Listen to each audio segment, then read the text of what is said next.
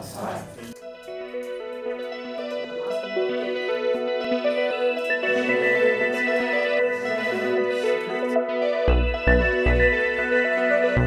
know that the Chinese people are high ranked in the business sector. So you having basic Chinese language places you above the others in terms of soft skills, in terms of translation experiences.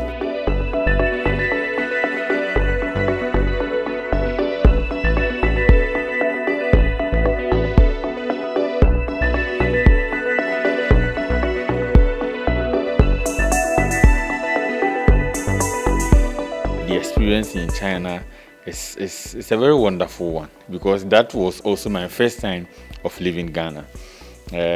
When I went there, I made a lot of friends. As at now, we are still in contact. Talking to people far away from home, talking to people with different cultural background, then you get to embrace a lot of opportunities in the world.